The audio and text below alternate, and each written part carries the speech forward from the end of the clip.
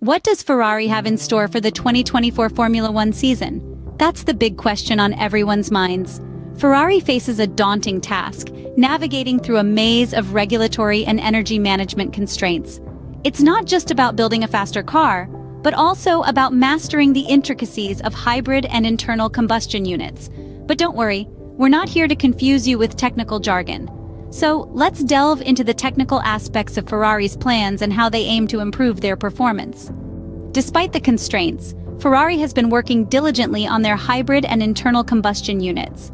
Now let's dive into the tech details. We start with the motor generators. Like all F1 engines, Ferrari's hybrid system uses two units, the MGU-H and the MGU-K.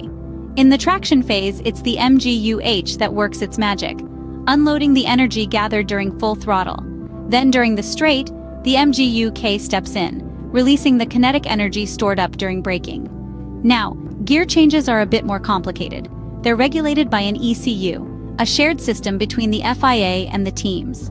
During upshift and downshift, the recharging of the motor generators is paused to aid the internal combustion engine. This is because the engine can't provide power while the gear change happens via the transmission. Despite these limitations, Ferrari's been busy refining this process. This brings us to Project 676. It's about maximizing the energy charging and discharging phases. It's also about boosting the endothermic power delivery, which will enhance the grounding capacity of the 06610 units approximately 1,000 horsepower. Some of these improvements were tested on the PU 2023 during free practice sessions. But what does all this technical jargon mean for Ferrari's performance in the 2024 Formula One season? All these improvements point to one thing: Ferrari's relentless pursuit of efficiency and power for the 2024 season. The technical enhancements in Maranello are set to elevate the car's performance to a whole new level.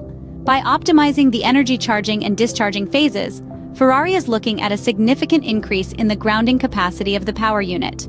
This, coupled with a more efficient internal combustion engine, could potentially unleash an astonishing 1,000 horsepower.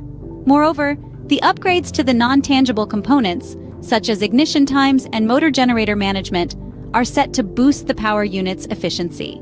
This, in turn, could translate into a more robust performance on the track.